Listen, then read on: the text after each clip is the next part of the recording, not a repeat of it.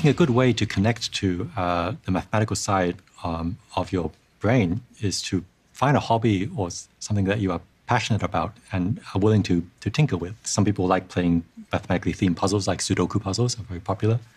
As a kid, I like playing with computer games and logic puzzles. If you like fixing up old machinery or something, the challenge of making some broken piece of machinery work, that kind of problem solving that shows up in that, it actually is very parallel to mathematical thinking. If you're a cook and you're following a recipe and the recipe is for 4 people, but one day you have to cook for 6 people and you have to change all the amounts of ingredients. Or maybe the recipe requires you to cook something for half or an hour and a half, but you only have an hour. That's a mathematical problem. How can you use resources most efficiently? I think we bump up against mathematics all the time.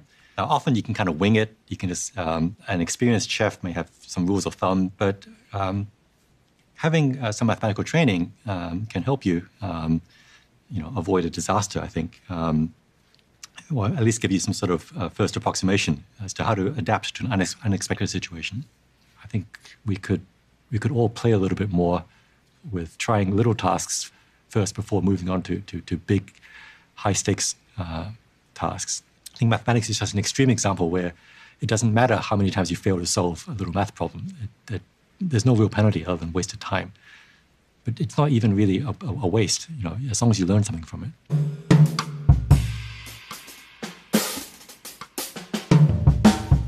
The more you expose yourself to doing tasks in a fun, challenging way and enjoying just the challenge. I enjoy the challenge of assembling furniture, from very unreadable instructions.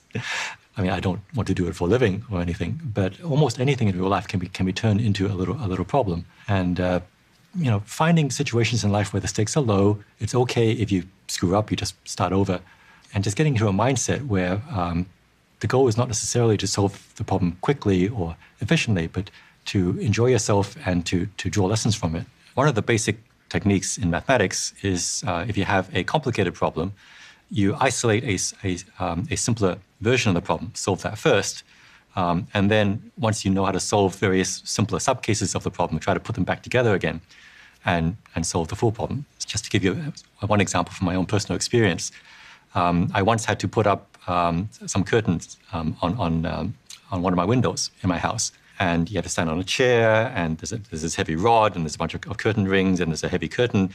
But maybe because of my mathematical training, the way I approached this was I first tried to assemble the curtain on the ground. And then I practiced how to assemble each piece on the chair. So I would take just the rod and see how to put the rod on the hooks and how to put the curtain on the rod.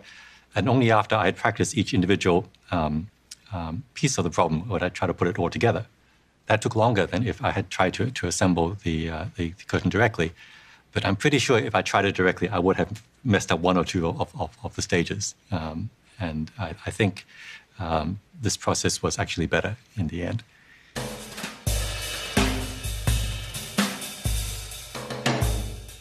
So is mathematics a creative subject? Definitely.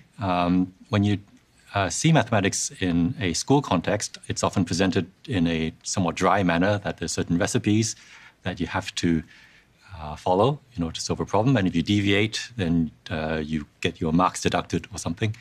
But when you're a research mathematician, you are solving problems that standard techniques don't quite apply. Because it's so abstract and not necessarily tethered to reality, it allows you to be very creative and very, very flexible. In the real world, you may have a problem where you have, say, some finite number of resources. You only have X amount of dollars to throw at a problem. You may only have so much time. But in mathematics, you can change the parameters. You may say, okay, what if I had $1 billion? Could I solve this problem? Or what if I had an infinite amount of manpower? It gives you a lot of flexibility to change the problem into one that maybe you can solve first, and then you can then from there go back to solve the actual problem. And that's a freedom that you just don't have in the real world. You can't just say, oh, before I solve this problem, can I first have $1 billion to experiment? The abstraction that mathematics has affords it a lot of creative freedom.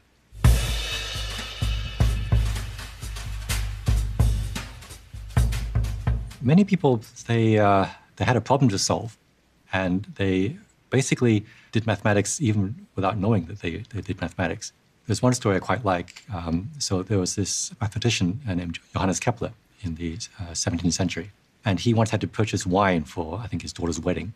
And the way that the wine merchants would price these barrels was that there was a little bunghole in the middle of the barrel, and there would be this stick, and they would poke the stick through the hole to the opposite corner of the barrel and measure the length. And based on that length, they would say, okay, this is how many ducats or whatever worth of wine. When Kepler saw this, he was amazed. I mean, normally you would think that if you want to measure how much wine there is in a barrel, you'd have to measure how many gallons, fill it up or something. And this was a very quick way. And for these wine merchants, it worked apparently. And they couldn't explain why it worked. They just empirically worked out what lengths of the stick corresponded to what quantity of wine. So Kepler got very intrigued, and he approached the problem mathematically. He considered wine barrels of various widths and heights and computed the lengths of the sticks and their volumes. And he did indeed see that there was actually this very nice relationship. The barrels that were made in Austria, they were all roughly the same shape. And it turned out that if you made the barrel 5% narrower or 5% wider, the relationship between volume and the length of the stick was roughly the same. The dependence of volume on the shape of the barrel was actually at near a local maximum. Local maximum refers to a situation in which any small change in the unknown variables, in this case the shape of the barrel, would lead to a reduction in the quantity being studied, which in this case is the volume of the barrel. And so small changes in the shape did not actually make big changes in the volume. And in fact, Kepler developed some of the early tools of calculus in order to solve this problem. And it was actually quite important for later development of mathematics. So there's a lot of mathematical problems that we just encounter in our everyday lives. And we often just have to solve them with or without formal mathematical training. But once you have the training, you can explain why these funny tricks that people have in their various professions actually work.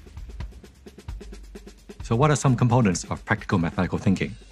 Well, they include experimentation, a willingness to fail, proactive deconstruction, and remembering sometimes to zoom out, apply abstraction, choose a plan of action, and then act accordingly. So keep an eye on the big picture.